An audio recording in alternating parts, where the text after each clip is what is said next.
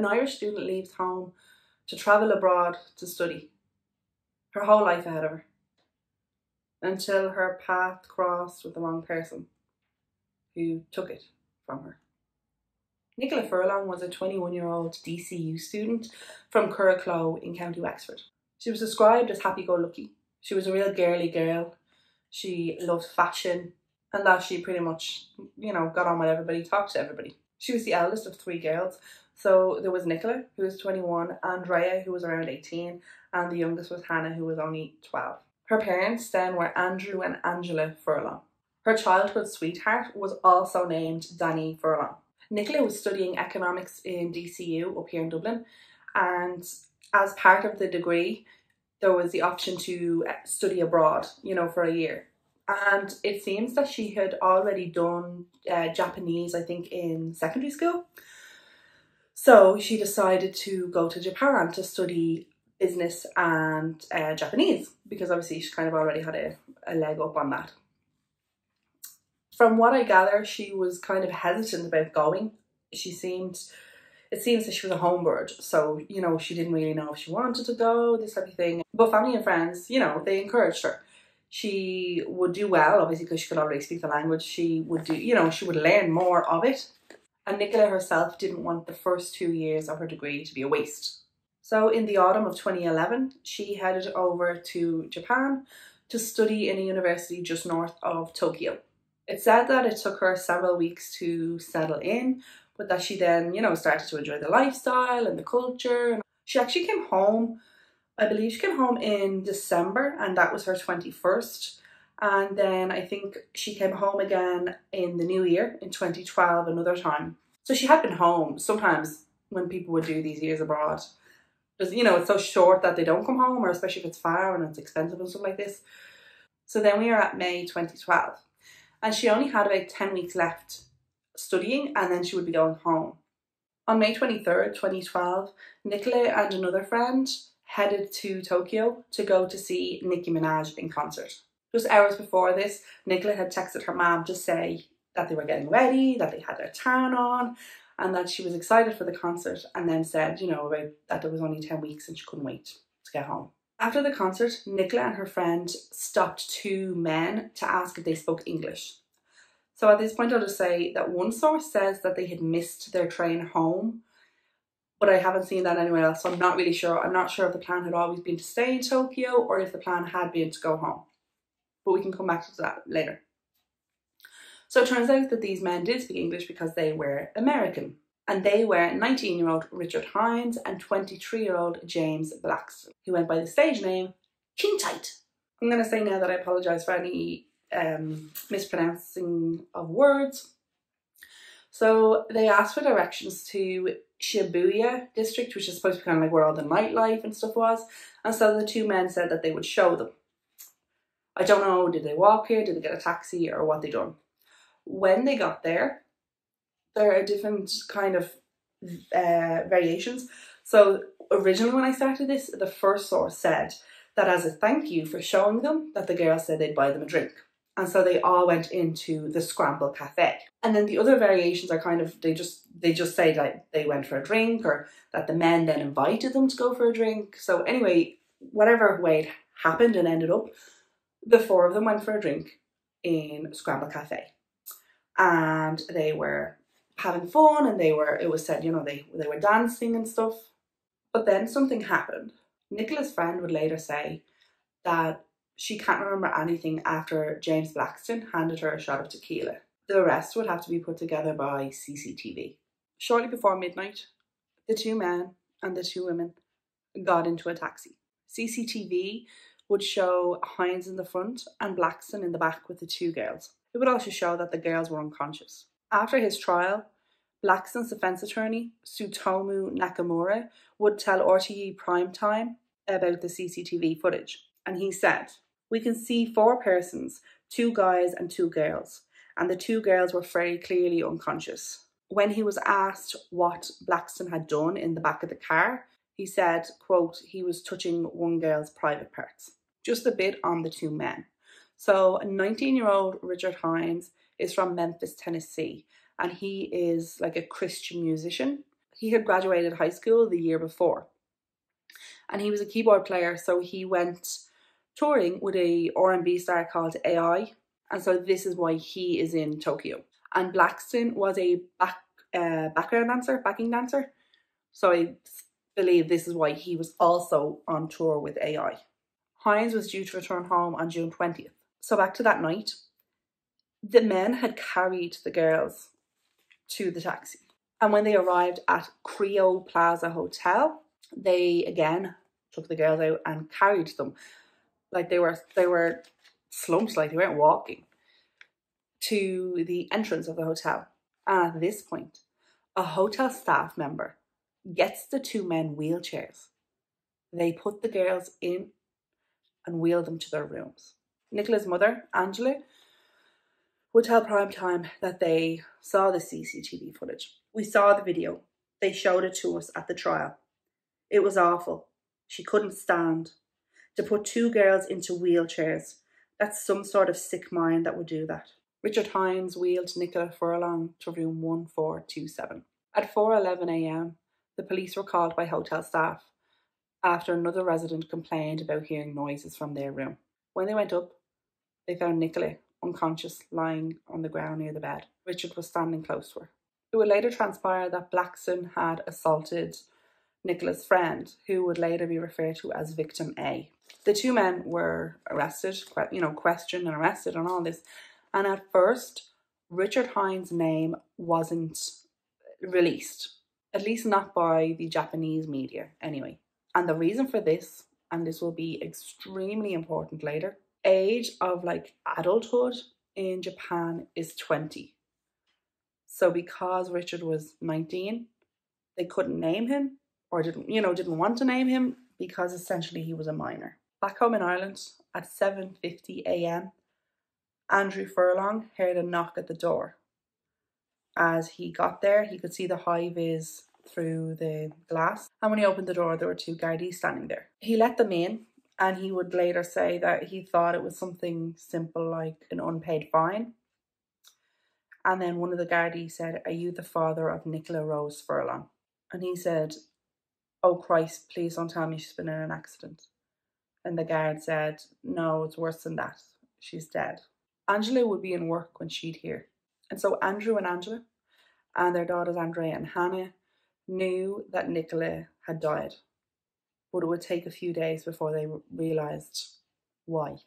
So a couple of days later, they got a call from the Irish Embassy in Japan. And this is when they would find out that Nicola had been murdered. The family didn't get Nicola's remains back until the Thursday, and the funeral was held on the Sunday. And Japanese authorities wanted Andrew and his family out there on the Monday. They wanted to know about her life and, anything else that might give some indication of what happened. Andrew would actually say that his passport was out of date, and it was when the Gardaí had obviously came to tell him this, and he realised that his passport was out of date, that one of them took it from him and sent it to Dublin that day so that it would be done immediately. Nicola's friend, who I said will be known as Victim A in the trial, they actually were trying, they had her there obviously to continue answering questions and helping them as much as they could. And so it was like a thing, like a big deal to actually allow her to go home to Ireland to attend Nicola's funeral. So Blackson's trial will be the first to come up. As I said already, there was CCTV in the taxi, so there was actual footage of him assaulting Victim A. It would also transpire that a few weeks before this, he done the same thing. A Brazilian would say that again, she went for a drink with Blackson, and when he gave her a drink or a shot or whatever, she lost consciousness soon after that. So he was convicted for the two assaults. Victim A would give her statement through a video link, as she said that her or Nicola had never become unconscious from drinking before, and that they didn't do drugs. She said, quote, "I find it very difficult to believe I was unconscious for so long solely as a result of alcohol. I can only think it's because something was put in my drink." Blackson was sentenced to 3 years in prison, and he would be released by 2015. Hines originally obviously said that he hadn't done anything to Nicola. But Dr. Kenichi Yoshida, who done the post-mortem, he would say Nicola's consumption of alcohol is irrelevant as there are very clear findings of strong pressure being put on her neck. He also said that she was conscious and that she fought back while she was strangled. The trial heard how Hines strangled her for several minutes and that she died painfully. It's believed that Hines had raped Nicola one time more, I don't know, or was it in the beginning, I don't know, but essentially 4 hours had passed in this time. And they believe that she had become conscious again and tried to get away, tried to fight him off, and that this is why he then strangled her. I believe maybe she even got off the bed and, you know, closer to the door because she was found on the floor, not on the bed. Trials in Japan are actually like very long. They go on for a long time. There's actually like several hearings, several trials, but they're different hearings. And once a criminal case actually gets to court, it's almost certain that there will be a conviction. I'm just gonna read the transcript of what was said in the taxi between the two men while the women were unconscious. As you know, I try not to swear on the channel, so I think you'll get it from what I'm saying anyway. So the men in the taxi are heard saying, "These bees fell into our lap. We got to keep them effed up," says Hines. Blackson says, "We are going to F them." The men then fist bump. Judge Ashizawa said that, you know, Hines' defense of what he'd done was just irrational and that he had dishonored Nicola. So that's going to actually bring me to his defense. So as I said in the beginning, he was basically like, no, I didn't touch her, I didn't do anything. And then it changed to that she had asked him during sex, you know, to put his hands around her throat and stuff like this. And you know, we hear that a lot. You hear a lot of murder trials like say like, oh no, you know, we were messing around, like we were having sex, we were having rough sex. Oh no, she asked me to do that and all. And like there's a long process between the like 30 seconds that you're saying you done it and then the end result. But anyway, so he said that this is what happened. She asked him to and he did. But I'm just going to read some stuff out from his testimony and his defense. His defense team at one point argued that she had died from an overdose of drink and drugs, but the only drug found in her system was a date rape drug. So during this consensual act of strangulation, he said that she did not show resistance, suffering, or fear. He said that when he noticed that she had stopped breathing, that he tried to resuscitate her by performing CPR.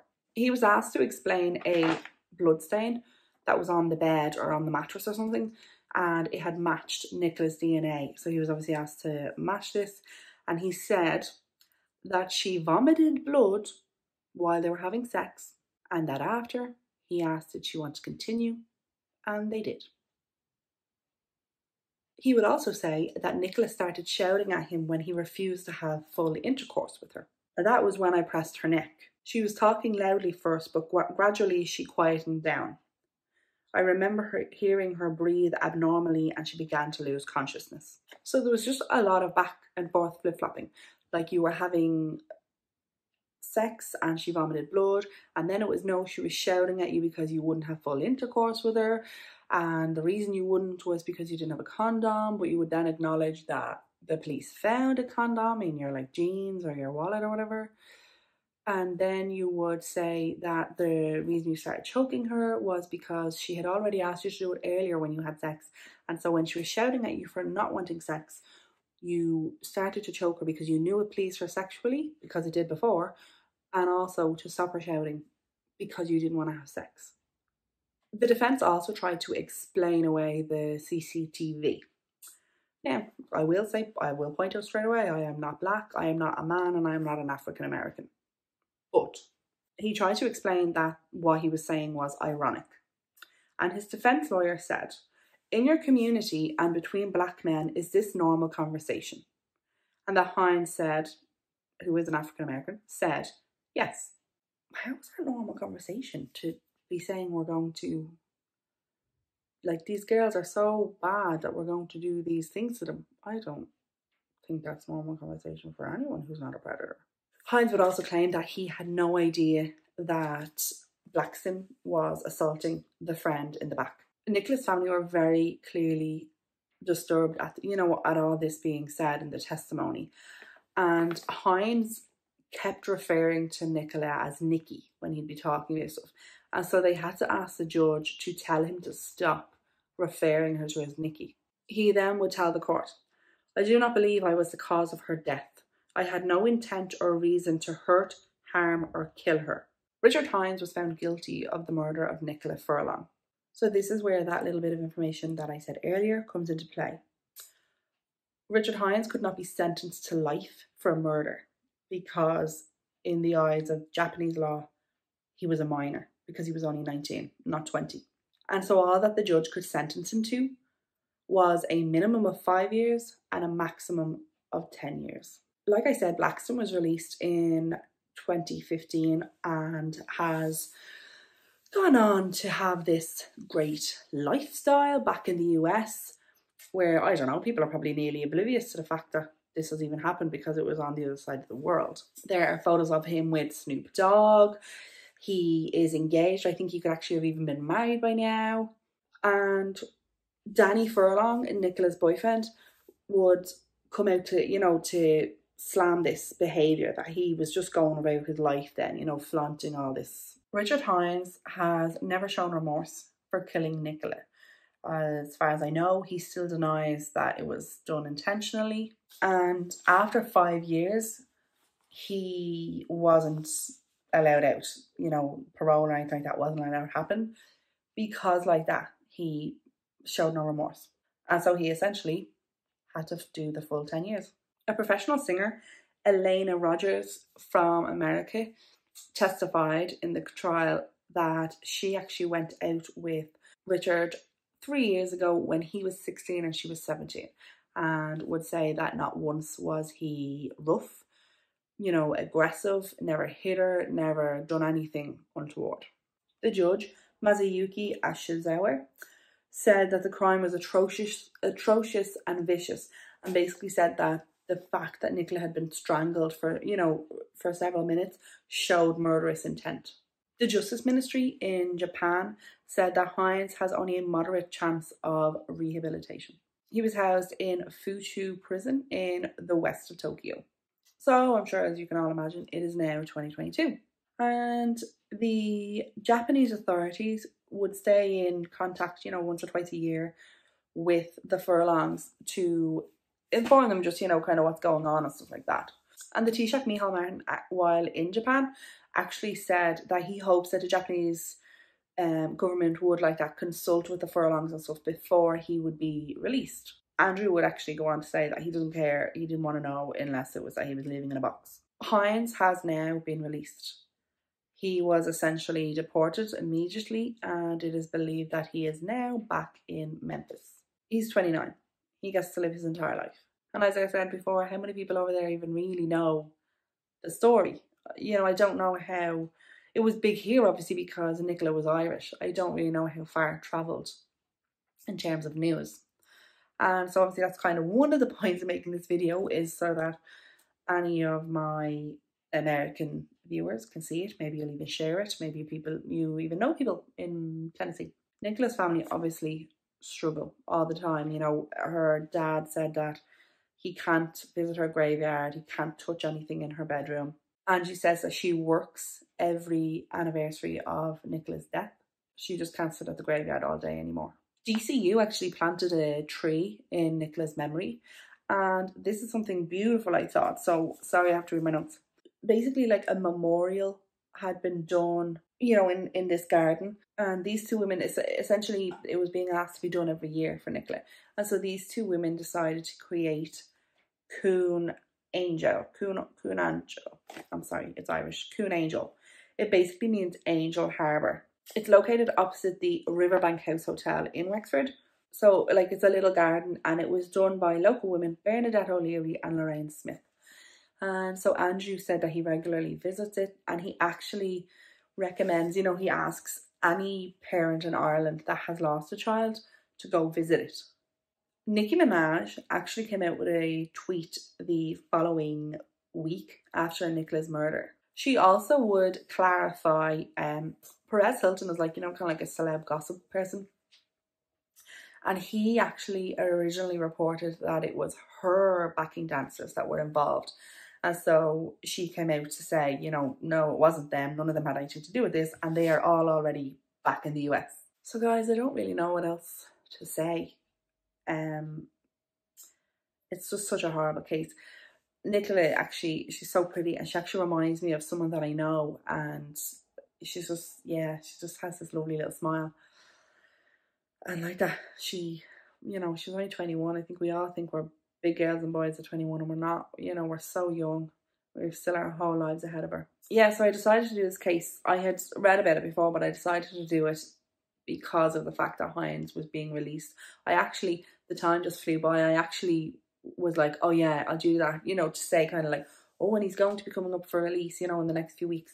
And then all of a sudden it was like on the weekend, it was like, oh yeah, Hines has been released and he's now being deported. And that's why I kind of wanted to do this one. Please let me know what you think of the case. What you think about the fact that in Japan you're not an adult till 20. That's a bit mad, isn't it? But if you're from a different country, let me know if there are any kind of unusual little bits like that might be different than here in Ireland, and that might interest me and the other viewers. So have a look, read, comment. Yeah, so that's kind of it really. I won't ramble on this time. Yeah, okay. Thank you for watching. Thank you for all the support. 2,000 followers. I think I'm at like 220 something. Oh, sorry, I'm rambling now. I was at like 2020, I think, and I was like, 2020, we need to get past 2020. And then it was 2021, and then I was like, oh, I need 2022 because we're in 2022. I need that. So I've gotten past that now. So yay go me, I've passed the year that we're in. Yeah, anyway, stop rambling, Casey, and we shall see you all in the next video. Let me know what you're thinking of the shorts, actually, will you please? Because sometimes I feel like, I don't know, this is another way of rambling for me. But yeah, if you find them interesting or anything like that, I'm trying to think of different things to bring, you know, that type of way. But anyway, yeah, thank you for all your support. See you later. See you in the next video. Thanks. Bye.